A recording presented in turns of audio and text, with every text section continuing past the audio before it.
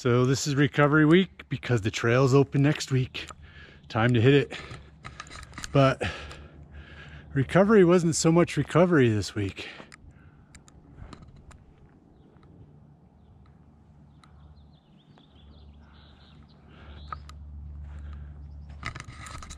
Lots of wood chopping. Big branches. We're headed over there. Let's go.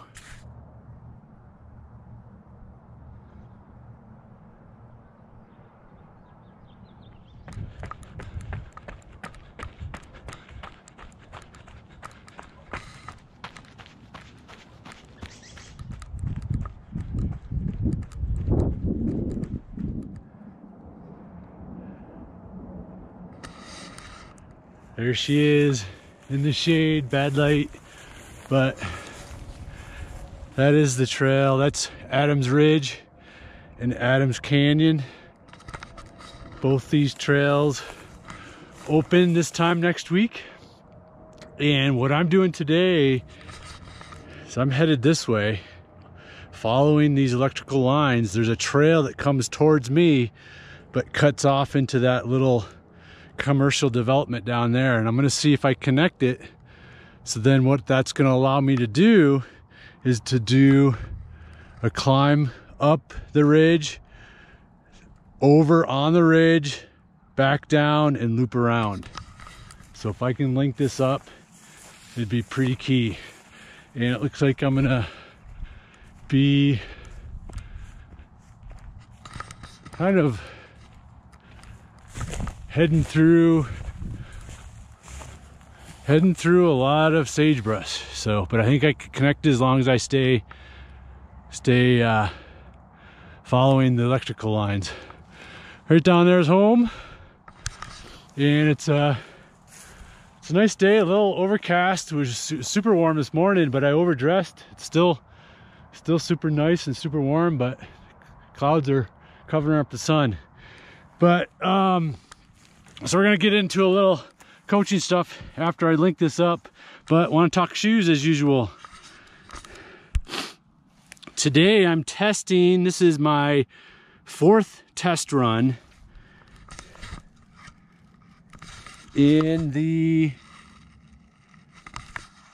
Arc'teryx Norvan SL. The SL stands for super light, and that's what they are. They're super light. And these are probably the most interesting shoes that I've come across in a really, really long time. And why they're interesting to me is the Arc'teryx has made these for going super light and super fast in the mountains, extreme alpine environments. But since they're super light and somewhat minimal, their positioning is that this is a short course shoe. But I'm looking at it for just the opposite. So that's why this is so interesting to me, is that I can hopefully use this shoe for a long distance shoe, but super light. And when I say super light, the size, the sample size, which is typically a 9 US men's, is under 200 grams. That's super light. That's lighter than some racing road flats. Okay, this is probably the lightest feeling shoe I've ever put on for a trail environment. And so that's why I'm super excited about this, is that the caveat here, and what I'm still trying to test out, is that this is a 7 mil drop. Okay, that's a little bit higher than I like to go for a light and fast shoe. But there's times when I'm looking for what I call an all-day shoe, a shoe that I can be out in the mountains, rugged terrain all day, and give my feet a little bit of recovery. A little bit, not recovery, but a little bit of reprieve. That it just takes a little bit of stress off. So I found a couple shoes that sometimes my all-day shoe will be an 8 mil drop. Keep in mind, it's what you do most of the time that's important. Okay, so I'm looking at this shoe as potentially my all-day shoe that is going to give my feet a little bit of a break because I'm so used to a lower drop, but with that, again, that lightweight performance feel. And I'm still testing out. There's some funkiness to it that I need to work through, but my size 11 is still like 220 grams, and that's unbelievably light. And so far so good, but I'll eventually be doing a full review, but I just wanted to kind of give you a heads up on the Arc'teryx Norvan SL. So here we go, hip hopping in through. Just gonna kind of work my way over, following the electrical lines. Maybe I can find some game trails. Maybe this is a little game trail right here. Maybe I found something. Won't be long till I connect it, but stay tuned. We'll see you up there. Definitely on a game trail, but I'm a little higher than I need to be. I need to be down there. But it won't be bad, because normally I'll be looping back around this way, so it'll be after all the climbing, and it'll be a nice cool down. Kind of some rough going. It's not super fast, but wasn't expecting it to be super fast, but it's kind of picking my way over. But we're gonna accomplish the goal of linking it up, and my shoes are coming untied. Stop up here.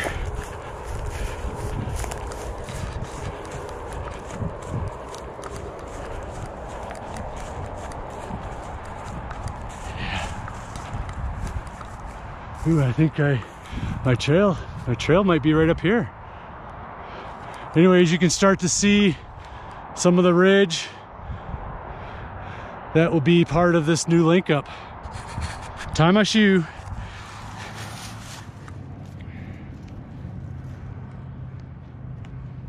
Did I mention the grip on these are amazing? Amazing grip. Probably the best grip I've had. Okay, note to self, I think I need to stay on the uphill side of the power lines, because here's where I think I butt into my trail, and I was on the other side of the power lines. Okay, I should be able to get a good vantage point right at the top of this little outcrop here. Things are getting a little easier as far as terrain, but should be able to see where I need to go. Yeah, I'm still the ways I need to get over there, so I'm heading the right direction. It's getting warm, way overdressed. Could have been a shorts and t-shirt day, but that's how it goes in April.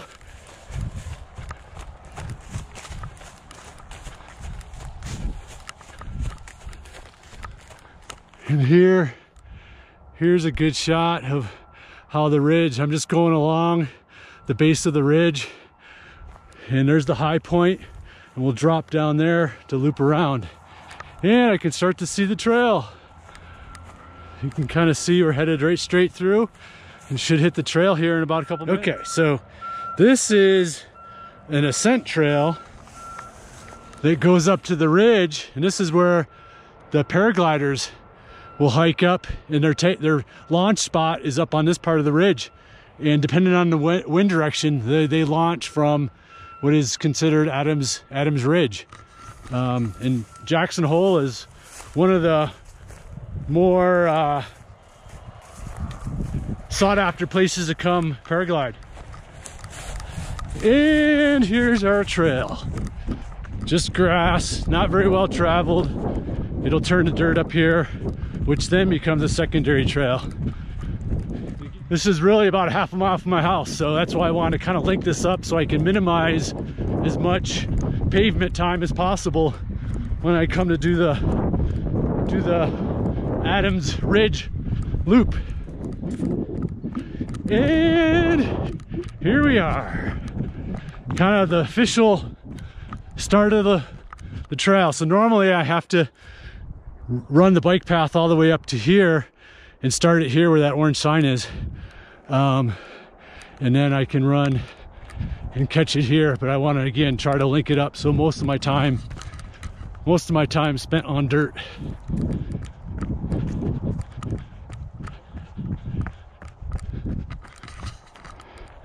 There's another good shot of the ridge. Again, there's the high point right there, and we'll be coming down here. But again, this is not open yet. This is about as much as I can do with the closure of the trails until next week. They shut them down for wildlife migration.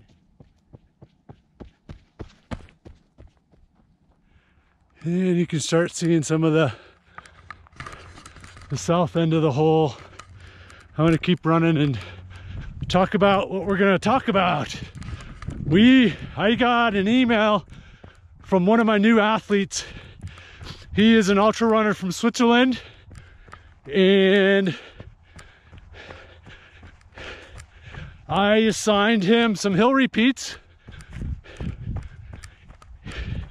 And I'm gonna come over here. Here's our trail sign. That just goes to the road.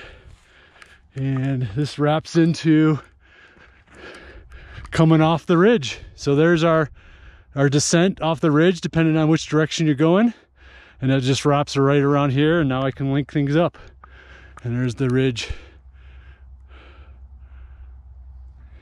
It's about, I have to look at my files again, but I think it's about a 5-mile loop. It's the ridges. There's really no trail on the ridge. You're just staying on the ridge, and so it's pretty slow going. So it's just a good alpine type of training, and then you can open it up on this trail part. But anyway, so what I was talking about is something that you can institute on your hill day, your hill repeat day, that really I assign to all of my runners. And the purpose is to train your body to lead with the hips and engage the core and engage the glutes and take stress off your quads when climbing or running uphill. And the simple workout goes like this, is that they get their warm-up in, and then they're doing anywhere from 4 to 8 hill repeats with their hands behind their head. And with their hands behind their head, keeping their elbows wide, this forces them to open up, to stand tall, to lead with the hips, to engage the core, and like I said, engage the glutes. And this helps with cadence.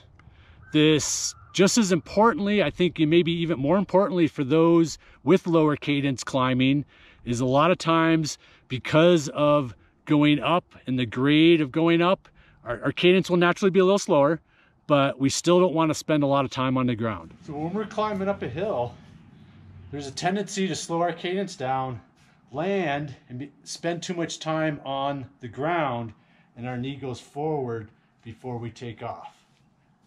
Okay, so we want to minimize, regardless of the type of running we're doing, whether it's uphill, downhill, or on flats, we want to minimize our ground contact time.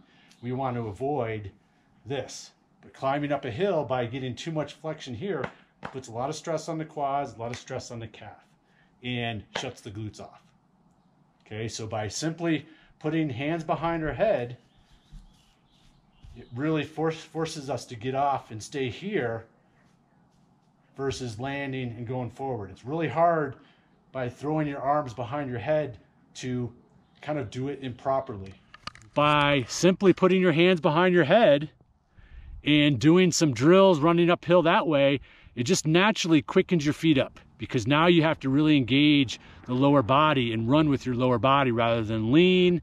And it just, I found that it really helps with quickening things up and getting off your foot. So try that out. It's just a simple drill.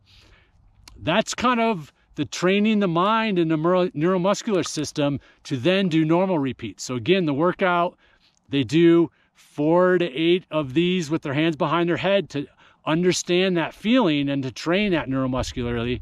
And then their second set is a number of repeats that are done with normal arms trading to create that same feeling that the drill did with the hands behind the head. So try that out. Again, it's just a simple thing to do within what you're probably already doing that can really benefit everything we talked about. Okay, so give it a try, and I'm gonna find a hill to do mine. So thanks for watching as always, and can't wait to take you up here next week along the ridge, show you my Hotan Trail. See ya.